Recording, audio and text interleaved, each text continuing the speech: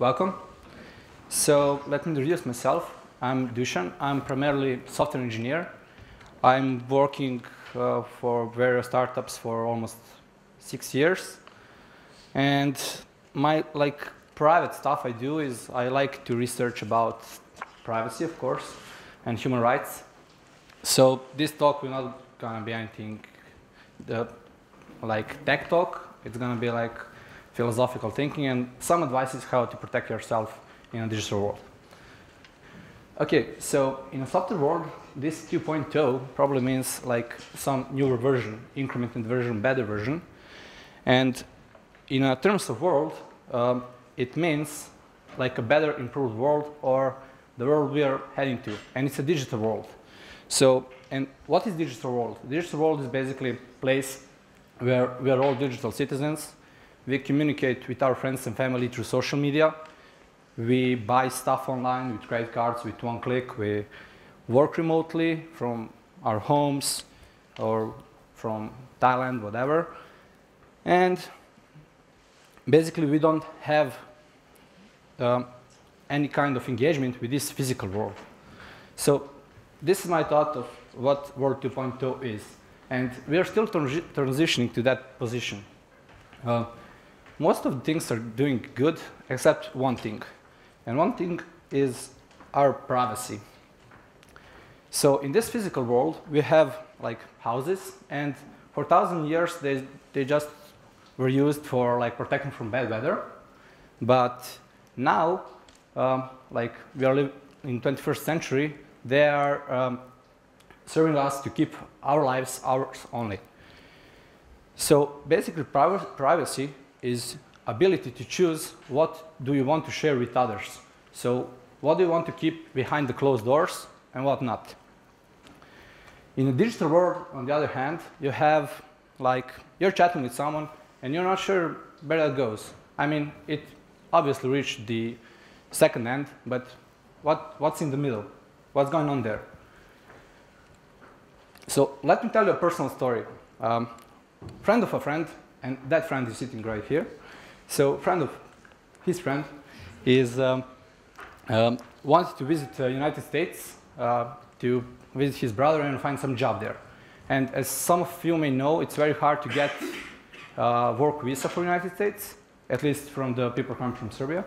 So he took a risk and like just went there on tourist visa, wanted to work there. And when he reached JFK and custom officers, they basically like do the sanity check questions, where are you going, what are you doing? And he was kind of paranoid a bit.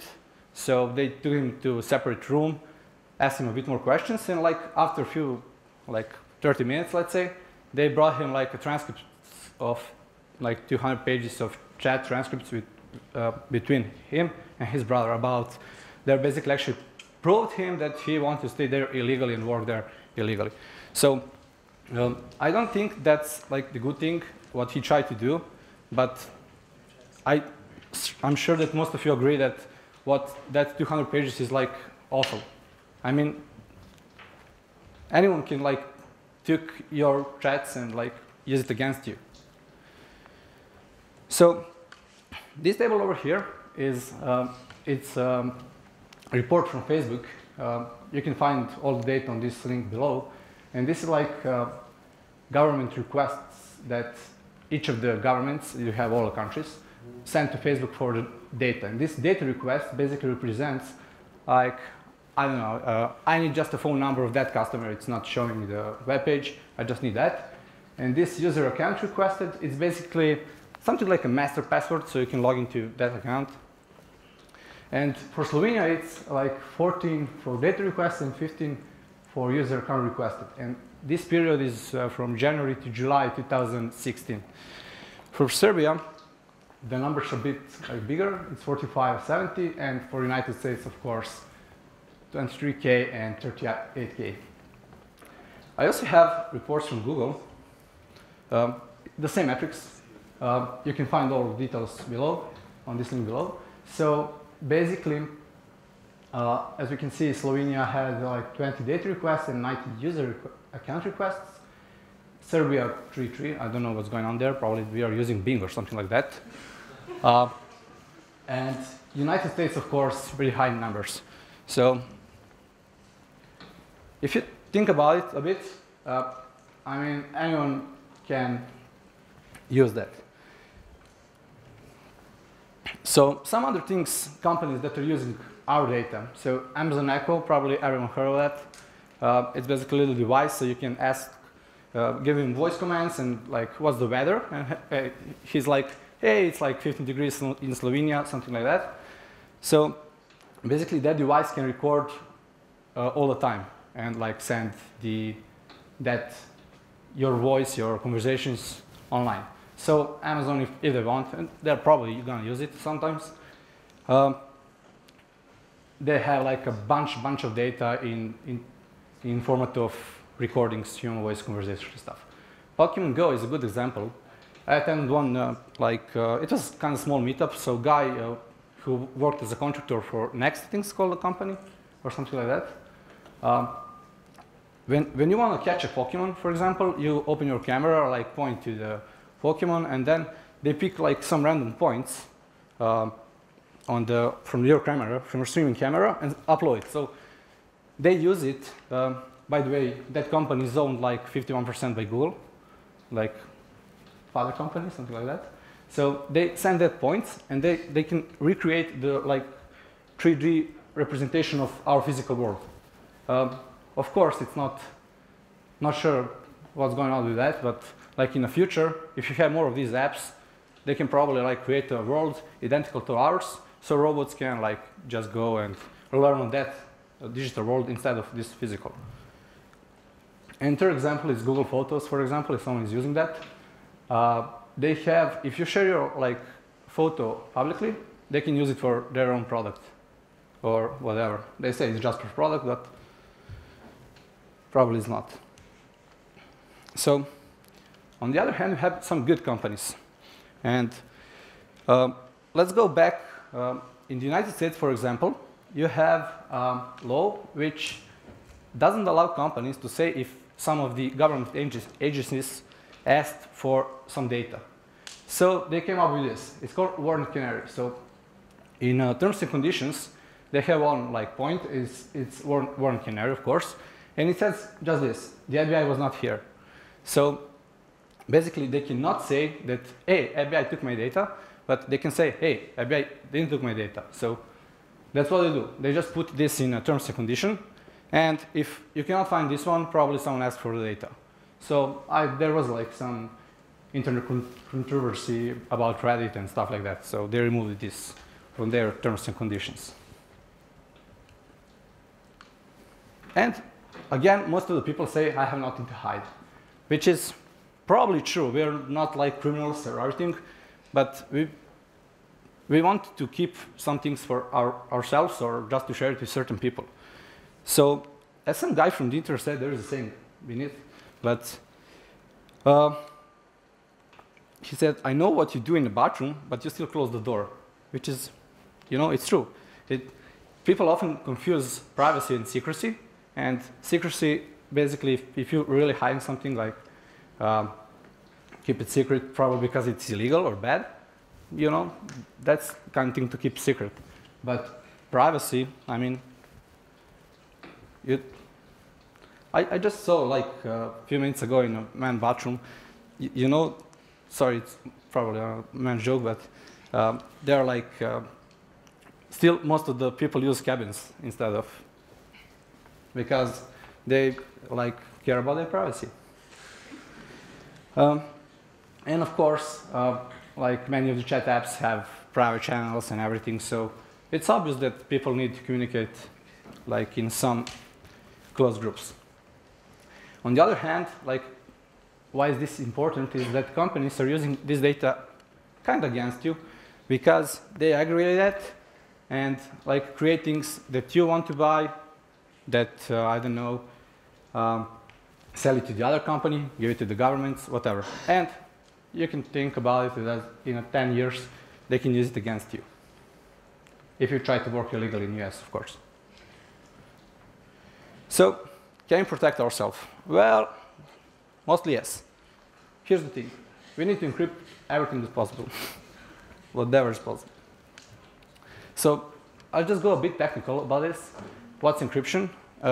As Wiki said, encryption is a process of encoding a message or information in such a way that only authorized parties can access it. And why you should be confident about it? It's because there's a ham underneath it. So for all the computers in, I don't know, in the world, it's very, very hard to crack some of the good passwords, like long random passwords. So you should feel confident about it. And another thing is these asymmetric keys, they're commonly used in encryption. They're often referred as public and private key. Probably most of you heard about it. So basically, you have your public key, which you give to everyone, and you have your own key. So when you encrypt things with your private key, everyone with the public key can decrypt it. So basically, that's how it works. So I'll just go through some list of the things and explain how to improve that. So passwords. Did anyone hear about this Runner 2016 or know what it is? So this is the password of Hillary Clinton's campaign manager, John Podesta. So they leaked the password and just mailed, I don't know, some to the mails, gave it to WikiLeaks, and then all the bad stuff came out and obviously influenced the campaign very much. So what we can do, I mean, if you're running for president or not, whatever, but what we can do about it to improve it. So just generate long random passwords. Most of the people, for example, my mother is using her birth date for her Facebook password. She's insane. And now he has that internet card to buy things on AliExpress. It's very bad. So just generate long random passwords. I personally use this KeePassX. It's basically can generate passwords for you, keep it, encrypt it, and you can encrypt the database file. You can share it with via Dropbox if you want. That's what I do, for example. So you need to know just 2 passwords for the KeePass and for the Dropbox if you share it. If you use it on one computer, there is no need for external services. Another one is hard drive. Let's say someone steals your laptop, and of course, if that person is not professional, that's going to happen. He'll probably just erase wipe data and install the new operating system. But let's say someone on purpose stole your laptop, so he can just pull your hard drive, put it even if he doesn't know your passwords and stuff, put hard drive, put it as an external hard drive, some other computer, and can access all your data. So what we can do about it is, of course, just encrypt it. It's very easy to encrypt hard disk drives.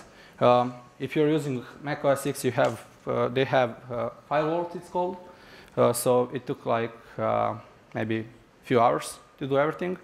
On Windows, there's BitLocker, and on Linux, there's a bunch of tools.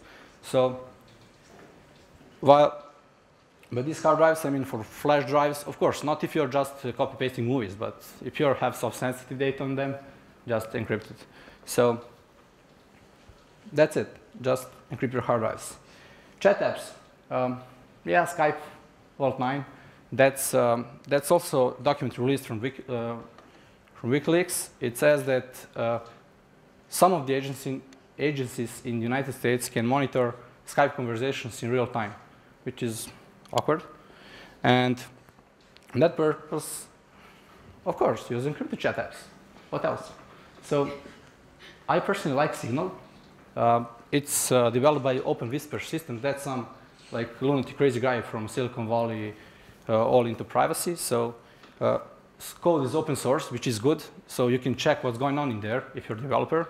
If you're not, you can pay someone to do it. So you can check the code. If you want to add some fancy buttons and whatever, you can do it because it's open source. So why not? Also, like WhatsApp, Viber, I'm not sure what people here are using, but they are all encrypted. But my belief is they are encrypted as long as you trust the vendor. Because Facebook is owning WhatsApp, I'm not sure. I won't bet on that one. Browsing, everyone uses browser. So what we have there is someone can kind of spoof on your router let's say you want to try to log into some, I don't know, bank account, someone can steal your passwords. So it's very important to use HTTPS. And there is a Chrome extension, HTTPS everywhere. It basically forces you to use HTTPS. Then some other useful tools is this privacy badger. It basically kills all analytics from the sites. Google Analytics, Mixpanel, Intercom, whatever you want. So companies cannot track your behavior, what you're doing on their website. Another one is self-destructive cookies. So basically destroys cookies and don't allow other libraries to interact with cookies from the other domains, stuff like that. And of course, everyone uses Google. They have the best technology, of course, but they are like tracking whatever you're doing on the internet. So basically, if you're a programmer, DuckDuckGo would work just as fine for everything. If you search for problems, for whatever, it would work just fine. And you can use Google on occasions when DuckDuckGo is like really not a good thing for that search. So emails. Last year there was like Yahoo breach, and they like released 1 billion of accounts. I think it's not billion, probably it's 100 millions. Not sure how many. So I think web email clients are really good because they rip off all the work you need to do to set up email on your computer. But for this one, if anyone heard of ProtoMail, suggest that one. They're basically located in Switzerland. Why is that important? Because you know everybody keeps their money in Switzerland, so nobody will do anything aggressively about them. So that's cool, and they cannot influence the law that good. So they have 2 passwords actually. They have a password for their account, and you have a password for mailbox. So you can encrypt your mailbox, and then it's cool. If someone takes their database with your passwords, you still have your password for your mailbox. And of course, there are some other ways what you can do. TrueCrypt and PGP. So TrueCrypt basically allows you to create a folder on your hard drive. You can encrypt it and then put everything what you want there. Then you just unmount it, and it's just a file. No one can open it. If you want to mount it, it will prompt you for a password. So it's basically encrypted all the time. And PGP is company. It's called Pretty Good Privacy, I think. So they have a system where you can, on Mac, the application is called PGP Suite, but I'm not sure they have apps for Windows and for Linux as well. So basically, they create public and private keys, and they upload public key to their server. So if someone wants to send encrypt with the private key and encrypt with the public key of the other person, he can just look for the public key on their list, and it's pretty convenient. And in the end, balance it, don't get too paranoid. Purpose of this talk was just to give a heads up what had happened and what can you do about it if you want. So it was not to see someone you running and yelling, be watched and stuff like that. So that's it. Thanks. In the slides, I saw the LastPass to avoid why. Yeah, they actually had a leak recently, I think a month ago. So you can, if you store password there was a leak, so you can just use password from the. And I'm not sure how they are storing that, but they're probably a startup, not very well, did good job on. Sorry? Oh, sorry. The question was, he saw on slides that I suggest not to use LastPass. So a month ago they had a leak with the passwords and stuff. So I'm not sure in their technical. So what about the hardware? The hardware can manipulate data, of course. So that's the same as I suggested Signal because it's open source. But then again, compiler can have malicious code in there, right? So it's very hard to balance, especially for like normal user. I mean, I'm actually not sure about like the right thing to do about it right now, unless you create your own hardware. The question was which VPN I like suggest. I used Bear VPN. That's it. Bear, Tunnel Bear. So that's the one I use. I'm not sure about the others. Sorry, the question was how do you handle terms and conditions? I agree, or because most of the people don't read that, just click.